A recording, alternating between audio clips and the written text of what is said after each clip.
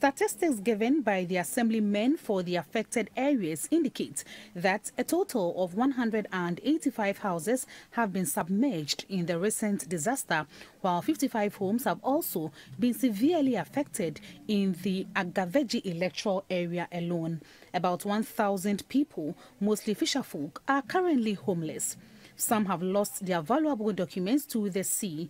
As narrated by the assemblymen, officials of the National Disaster Management Organization visited the areas a few days ago and collected data on the disaster, but are yet to provide any support to the people. More than half of a popular beach resort close to Fort Presenstein in Keta, called Emancipation Beach, has been submerged by the sea.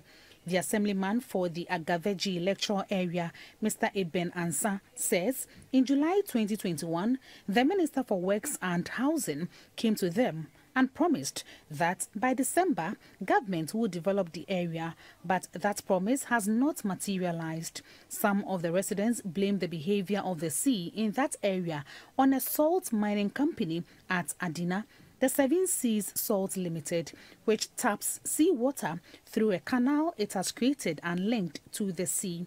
Meanwhile, the Member of Parliament for Ketu South, Madam Jefa Gomashi, has expressed her sympathies to those affected by the tidal waves in the area and promised to visit them soon.